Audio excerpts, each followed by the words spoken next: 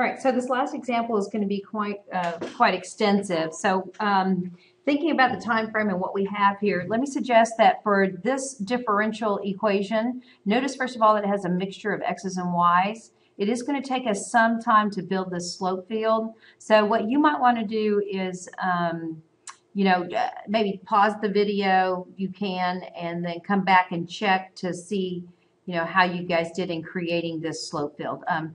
Otherwise, if you want to just leave it on, that's fine. I'm going to take the time to go through a few of these and think through those with you. And then I'll probably just share it with you guys completed here in a minute too. So you might want to turn it off right now. And if not, just kind of listen in and then it'll be completed real quickly after that. Okay, I'm going to go ahead and start with the origin. So when x is y and when x is 0 and y is 0, then I'm going to get indeterminate. So I don't think at this point I'm going to actually show any kind of slope segment here when it's indeterminate. Okay, when both x and y are 0. So I won't put anything at all there. Okay, so I might want to, since I have a mixture of x's and y's and I won't have parallel columns or parallel rows, I guess I'll just start in quadrant 1 and see if I can find a pattern and then move from there. So I guess I'll start with 1, 0. If x is 1 and y is 0, oh, there's a little pattern there. If y is 0, the output is undefined, so that would be a vertical segment.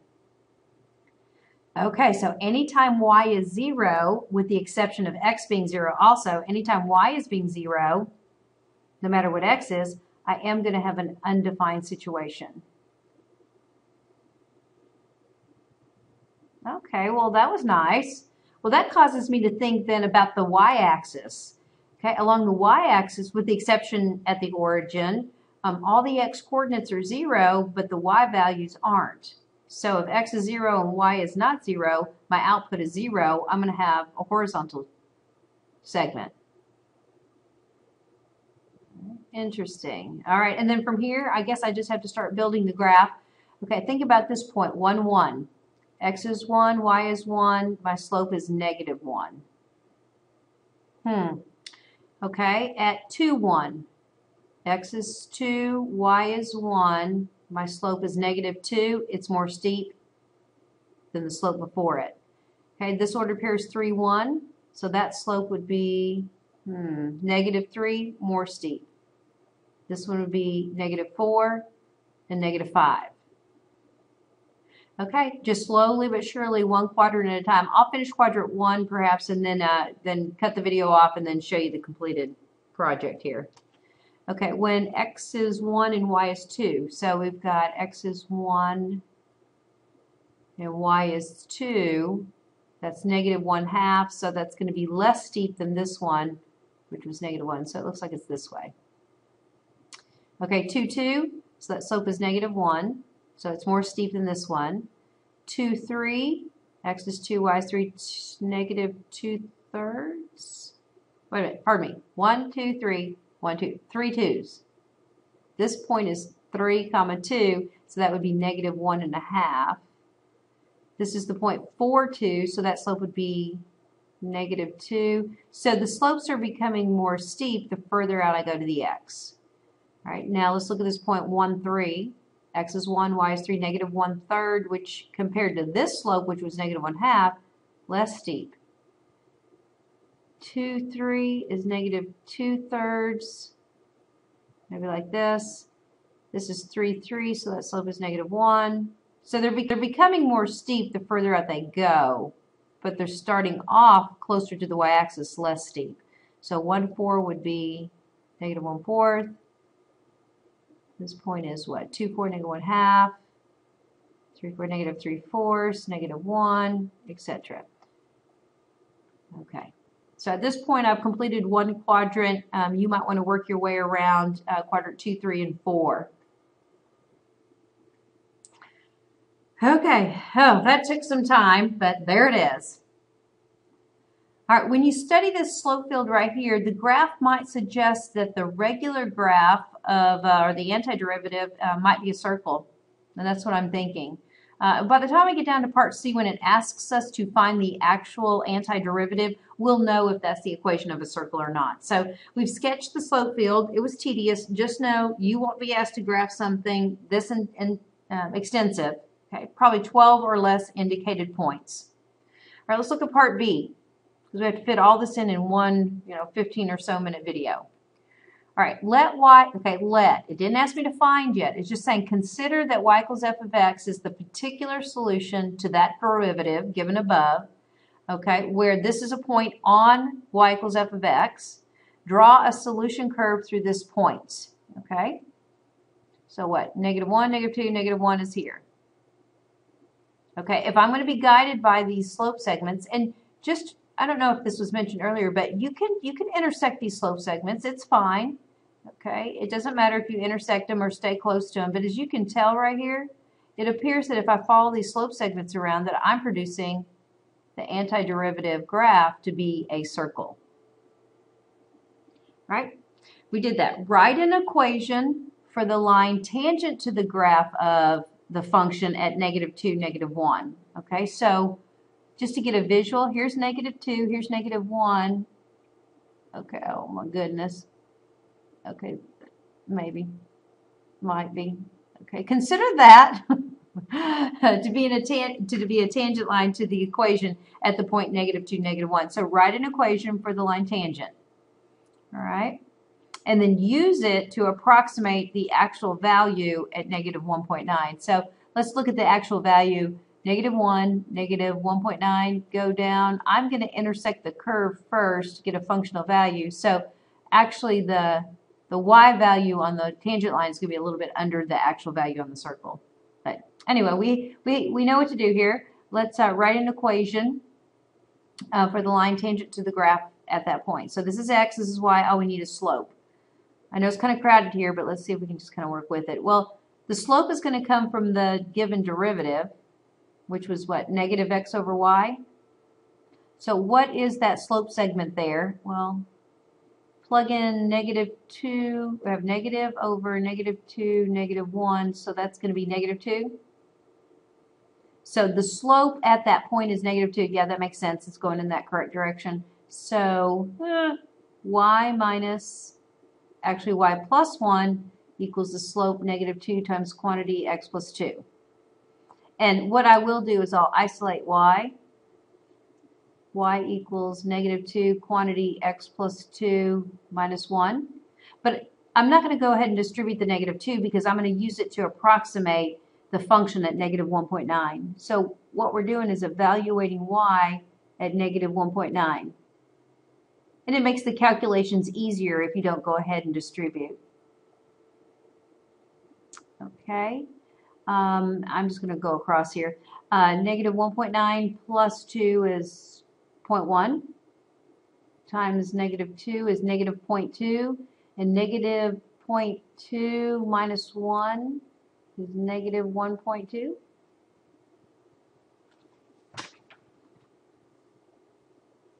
I believe. Yep. Okay, let's look at the part C that's going to take the longest here. Okay, part C says to find the particular solution. That means actually separate the variables, find antiderivatives, plug this value in to get the C. Okay, so remember what we're talking about here. We have a feeling that the antiderivative, once I integrate, should result in us getting an equation that represents a circle. I'm just going to push this paper back up a little bit so I have some more working room.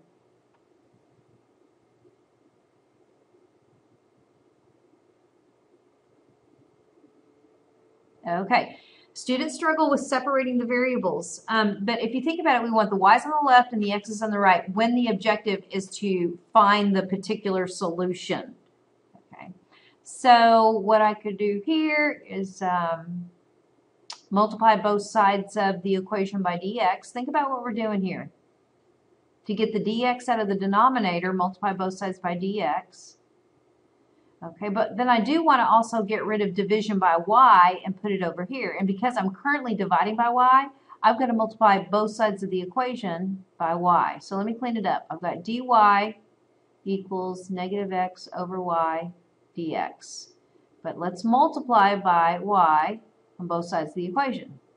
So I get y dy equals, those would cancel, negative x dx. So if we make a mistake too soon as far as when we separate the variables, then it's going to throw everything off. You will be graded with, so don't stress too much, but do know that we want to kind of pay attention to separating the variables here. Okay, we have a differential on both sides of the equation. Let's bring in the integral symbol. Okay, that's y to the first. It integrates y squared divided by 2 equals, over here, negative x squared divided by 2 plus c. I encourage you at this point right now, okay, you can find c later, but I think there's benefit in finding it now. Let's go ahead and find the value of c by using the initial condition. So, what is that? X is negative 2 and y is negative 1. So negative 1 squared, etc.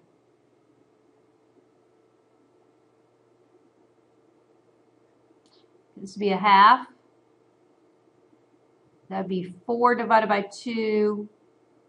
So I guess I'll just leave it as negative 4 halves.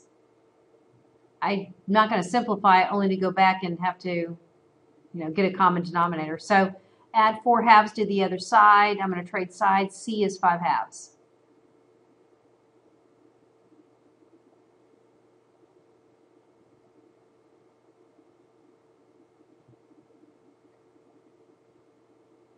Okay, and to complete the process here, I'm going to multiply everything by 2.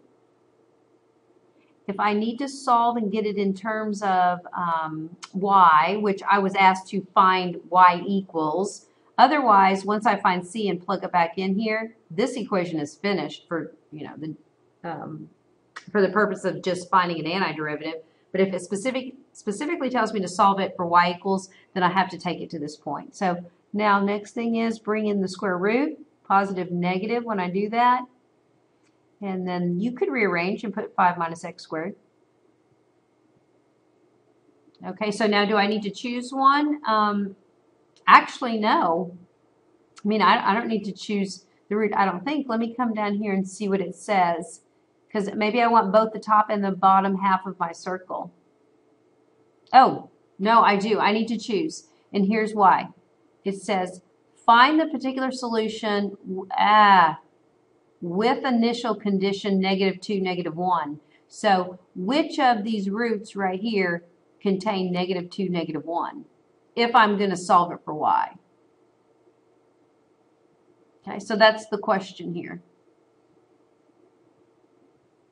Okay, so the pen's gone crazy on me. Let me see if I can kind of pull it over here. Maybe it'll show back up. Okay. So I have to choose the root, the positive or negative root that contains the point negative 2, negative 1. Well, that's going to be the bottom half of the circle, so that's going to be the negative root. So my answer is y equals negative square root of 5 minus x squared. Had they not requested that I solve this equation for y, I would have been done right here.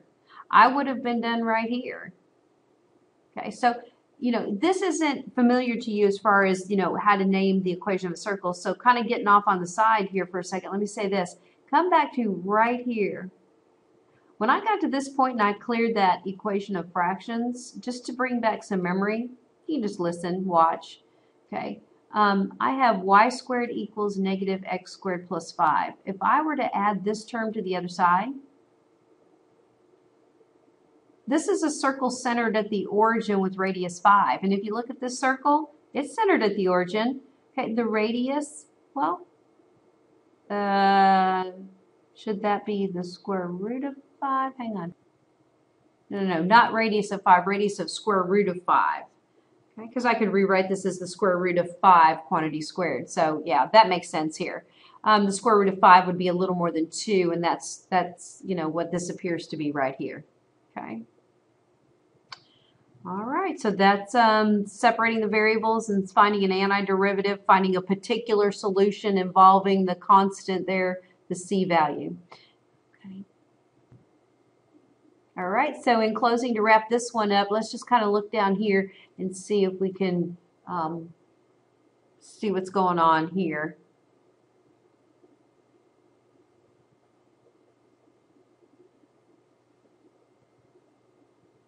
I just wanted to point out that, you know, here are different versions of derivatives and the slope fields that they produce. Notice there's a mixture of x and y here. So notice down here that there's no, you know, there's no row where every row has a parallel line segment. There's no columns of parallel line segments, and that's because you have a mixture of x's and y's. Well, look at this derivative. It only has x in it. If it only has x in it, then you should expect to see columns of parallel slope segments. So just pick out your favorite column. Look at all those slopes. They're in the same direction. They would be parallel to one another. Okay, this derivative has only y's in it. Only y's. Look across at a row. Pick out your favorite row. Is every slope segment going in the same direction? Yes, it is. Okay, and as a final look down here, this will catch up. This is kind of like a different little problem here. The slope field for a given, or for the differential equation will have vertical segments when?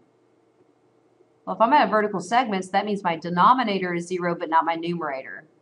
Okay, so if you think about that, I'm going to have vertical segments when the denominator, 4x minus 8y equals 0. Well, I can move over the 8y. 4x equals 8y. I can divide both sides by 4. And I could say that that's going to occur when the x coordinate is twice the y. And it looks like that might be choice A. Okay, so when will the slope field have horizontal segments for this derivative? Well, horizontal segments means that the numerator equals 0. So let's solve that.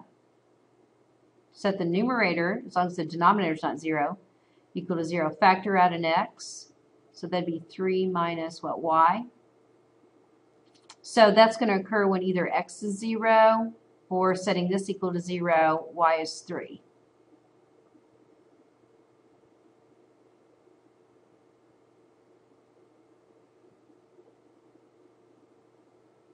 How about if I have a 3x here? That's better. Y is 3x. So that is choice E. Just want to pay attention to what's going to contribute to you having a horizontal slope segment and a vertical slope segment there.